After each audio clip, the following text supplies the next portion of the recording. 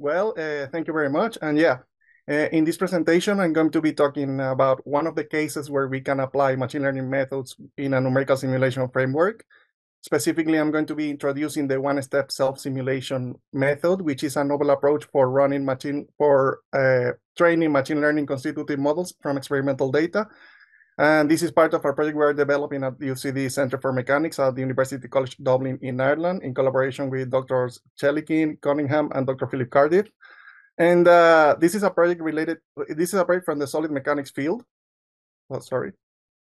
This is a project from the solid mechanics field. In particular, we're targeting the elastoplastic deformation.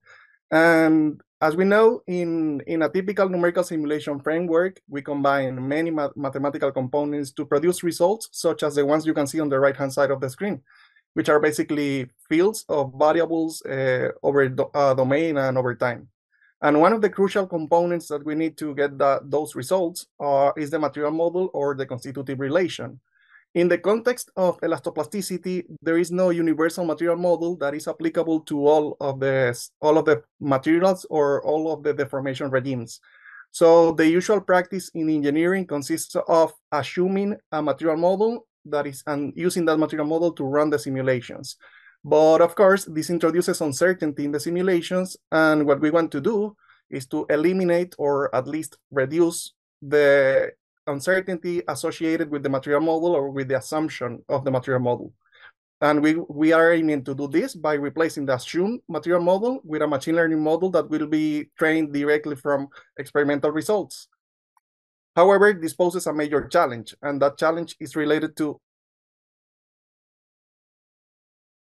This poses a major challenge, and the challenge is related to the momentum equation, which is at the core of our solution process. And as part of the momentum equation, we need to implement the material model calculations. And in this context, the material model is a relation between a stress and a strain. So it means that the machine learning model that we are looking for ideally would map the components of the strain tensor to the components of the stress tensor. So it would take the strain as input and it would produce the stress as output. But it also poses a major challenge, which is related to the training of such machine learning model. A supervised algorithm for training this machine learning model would require that we measure pairs of measured strains, strain to stress. And even though in a mechanical test we can measure the strain field, we cannot measure the stress field, even though we can measure the loads at the boundaries.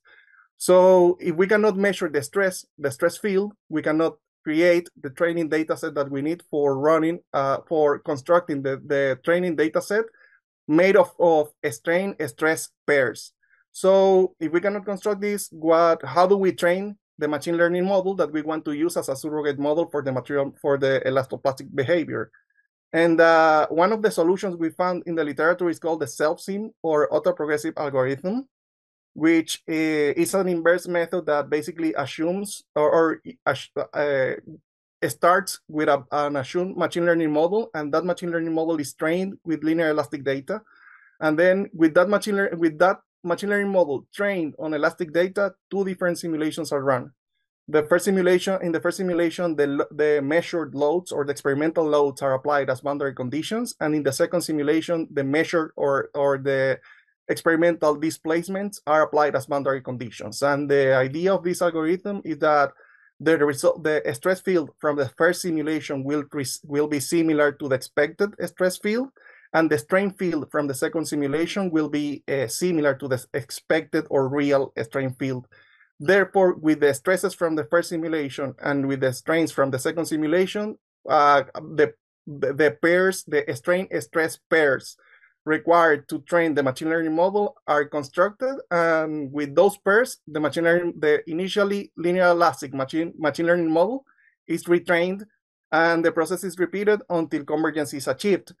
And we have introduced a modification in this algorithm to where we are basically replacing the strains obtained in the second simulation with the experimentally measured strain field, or the field that we will measure in a mechanical experiment using techniques such as digital image correlation. By doing this, we are aiming at both reducing the computational effort and also increasing the efficiency of the method by increasing the number of real data points that we are using. So this is basically this is the method I'm going to be talking about in this presentation, the one-step self-simulation algorithm. So under this method, we still have to perform one simulation, which is the one where we are applying the measured loads as boundary conditions. And we're doing that in OpenFOAM. And specifically, our mechanic solver is the OpenFOAM toolbox solid for foam. But our machine learning models are implemented in Python. And the way we're doing this is that we created a class for solid for foam. We called it Python PAL linear elastic Mises plastic because the base class for this subclass is linear elastic Mises plastic, but also we are using the Python PAL, which is the Python PAL or Python PAL for foam, which is a library that we introduced a couple of OpenFOAM workshops ago. And basically what we're doing is that even though our mechanical solver is OpenFOAM, which is written in C++, within this subclass, we're implementing the material model calculations in Python. And the interoperability between both languages is provided by the Python PAL. Just a brief recap on the Python PAL. This is a library, as I said, that we introduced a couple of OpenFOAM workshops ago. And basically, what it allows us to run Python codes in OpenFOAM, and also it allows us to manipulate OpenFOAM fields using Python libraries such as TensorFlow, Keras, or any other. And it has the convenient characteristic that it doesn't involve extra computing time, and also it doesn't require the code translation between Python and OpenFOAM. And the way it works is very simple. In the background, it is using a Python library called Pybine11 to create a Python interpreter that is created and held in the background by OpenFOAM. And whenever we need to do something on OpenFOAM data, we simply use this library to transfer it to the Python interpreter, execute the Python code that we need to execute, and retrieve it back to the OpenFOAM side. And as I said, all of this is done with no extra computing time. So this is just a brief example on where we are using as a recap of how to use the Python PAL for an application, for a real application. And we simply modified the icofoam. We created a solver called Python PAL icofoam. We modified icofoam in such a way that once the simulation is completed, we pass the velocity field to the Python side using Python PAL for foam. And then in the Python side, we calculate the specific kinetic energy, and then we retrieve it back to the OpenFOAM side where the results are printed. These are the steps to achieve that. They're very simple. First, we create a specific kinetic energy field in OpenFOAM, which is boilerplate code, basically. Then we include the pythonpal.h file. As I said, the Python PAL is just a header-only library, so we include it in our solver very easily. Then we create an object of the Python PAL class. In this case, I called it my Python PAL, and it receives one of the attributes is the name of the Python of a Python script. And in that Python script, we are going to write all the Python functions that we are going to use in OpenFOAM. In this case, we are only using one Python function, which is calculate key, and receives a field. And basically, this function receives the field and returns the field squared divided by 2. In the case of course, if the field is velocity field, it will return the specific kinetic energy field. Then we do two very simple commands. We pass the velocity field and the specific kinetic energy field from the OpenFOAM side to the Python PAL side or to the Python interpreter. And using Python code, very simple Python code, we simply order or command the execution of the function that I just defined, calculate key, with the velocity field, and the result of that is assigned to the specific kinetic energy field, which is then printed from the OpenFOAM side. I know that it might be a little tricky to get how it works or how to use this tool in an OpenFOAM setup from this presentation. However, we have also prepared some additional materials, and one of them is the video tutorial where I perform all the steps required to achieve this. It's a very short video that you can find at this address, or you can simply reach me out or Dr. Cardiff, and we will be more than happy to help with that. And also we have set up a website for the Python PAL for foam, where you will find all the information you need in case you are interested in running Python codes in OpenFOAM using this tool. And then back to the main object of this presentation, which was the implementation that we got or we created for the one-step self-sim algorithm. We are doing that we implemented it in Python, but from Python we are executing and controlling the execution of all of the OpenFOAM simulations that we need to be done. And basically, I am showing on the slide the most important steps of the script, but of course, the control structures and the decision mechanisms are not shown here. I'm just showing the most important steps. But here you can see that there is a function. The first command is there's a function called terminal, which basically triggers the execution of bash code from Python. And with this line, a very simple line, we are calling a subscript that sets up and trains the machine learning model with linear elastic data. Then later in the code, we are simply again using the terminal function to run Python to run OpenFOAM code. This is basically the command where we are running the simulation and the simulation where the known loads or the measured loads are applied as boundary conditions. Then once the simulation is completed, as I said, we need the stress field from that simulation. But we need it in Python because our machine learning models are implemented in Python. So we use the Python pal to simply save the stress field that we obtained from the simulation in a format that is readable from Python. In this case, the sigma field, which contains the stress field from the simulation, is saved in a sigma.mpy file that is directly readable from Python. And once we have done that, it is very simple to use this file and the epsilon or the strain field that we require to retrain the machine learning model. So basically, we are implementing this in Python, but from within Python, we are executing we're triggering the execution of the required OpenFOAM simulations. We already tested this method on an elastoplastic deformation, and the machine learning model that we are using to acquire the elastoplastic behavior is a recurrent neural network with two hidden layers. One of them is GRU, and the other one is a fully connected layer. And basically, it takes as inputs the strain tensor at the current time step, and it produces as output the stress tensor at the current time step. And of course, as part of the process, some state variables are held internally by the neural network. Again, I'm showing here just some of the key simulation steps. You can see here that I am simply passing to the Python side, passing from the OpenFOAM side to Python, a strain field, a stress field, and the states. And also I am triggering the execution of the predict function. And predict basically takes or feeds the neural network the strains and forces it to calculate the stress. So this is basically where the material model calculations are implemented. We tested this. We used that recurrent neural network as the material model for a simple case to test our implementation. In this case, this is a very simple case where a steel plate is stuck to a wall, and a traction is applied at one of the boundaries. And as I said, as part of our one-step self-sim algorithm, the recurrent neural network is initialized with linear elastic data, and we're assuming that the expected behavior is not given by an experiment.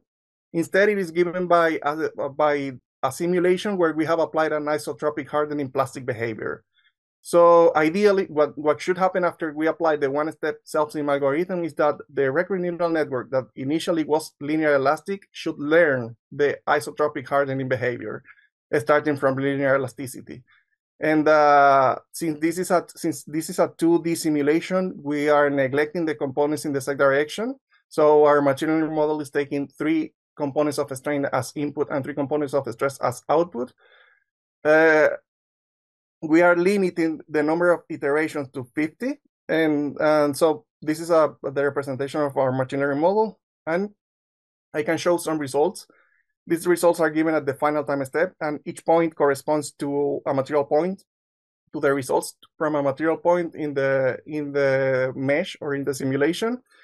The red and blue, and you can see on the slide, I have the the displacement component, the 2 components of the displacement vector, and you can see that what you are seeing is in red or and purple, you can see the results if the simulation was run, or if we run a simulation using a linear elastic model.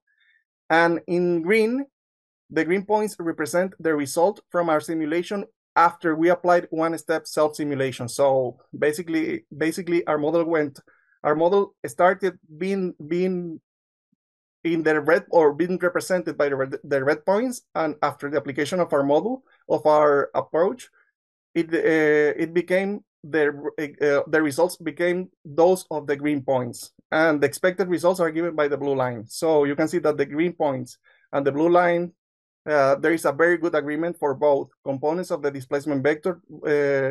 If you compare the green and the blue lines, and also if you see the point where it began, the point where the machine learning model was trained originally, where it's given by the red points. So we can state that our initially linear elastic recurrent neural network became an elastoplastic neural network. And also, if we analyze other results, such as the components of the strain tensor, we get similar results. The final green points are very close, in very good agreement with the blue line. And also, it's the same case for the stress result. So it means that that our neural network went from elastic to elastoplastic after the application of our method. And also, and this is the final case, the final test case, we took the neural network that we obtained in the previous problem and we applied in a different simulation problem. So we are simulating the same plate, but this time with a hole. So this modifies the fields of the results because of the stress concentration factors and that we are expecting.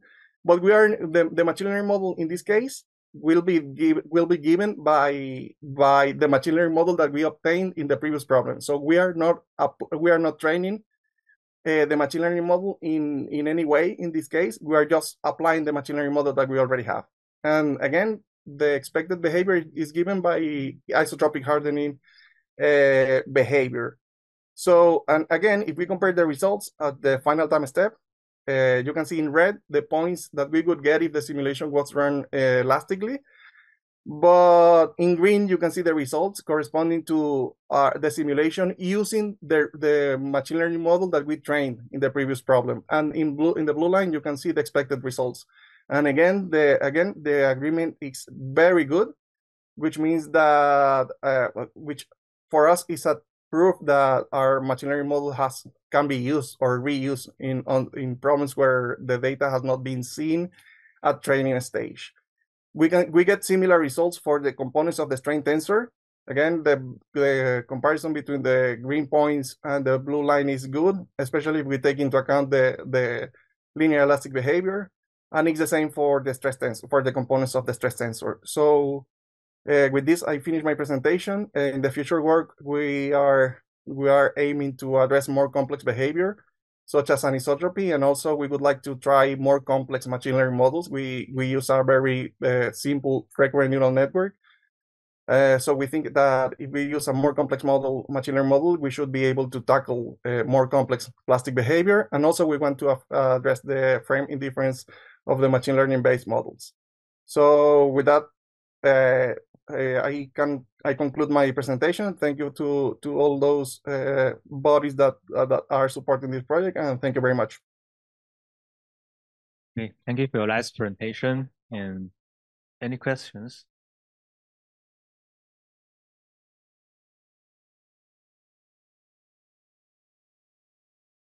Okay, I have one question. Could you tell more details about your neural network architecture, and also how about the speed up factor of your model compared to the traditional open form? Okay, sorry. Can you repeat the question, please? Could you tell us more about your neural network architecture, such as the how many neurons in the hidden layer, and how do you design the loss function of this? Yeah, so for the loss function, we're using I tested several functions, but with several loss functions, but with MSE, or it worked it worked properly. And also in terms of the architecture of the neural network, we're using We have two hidden layers. One of them is GRU and the other one is a fully connected layer. And both of them, the only constraint I am setting for both of them is that they should have the same number of nodes. So they have 10 and 10.